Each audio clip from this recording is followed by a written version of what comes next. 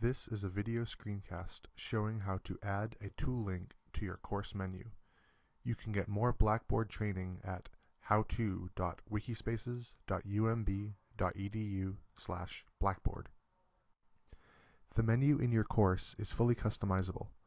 To add items to it, make sure edit mode is turned on and click the plus button in the top left of the menu. This lists all of the things that you can add to your menu. To add a link to one of the course tools, click Tool Link. In the drop-down menu, select which tool you'd like to link to. You can set the name of the link here, either the name of the tool itself or something customized.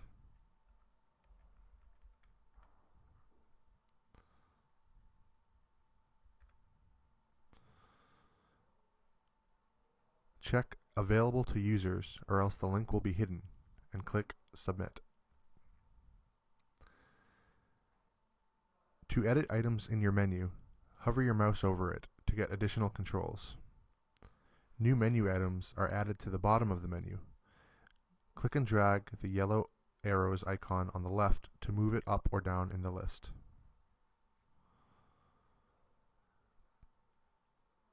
To hide, show, rename, or delete an item, click on the chevron on the right. That ends the screencast.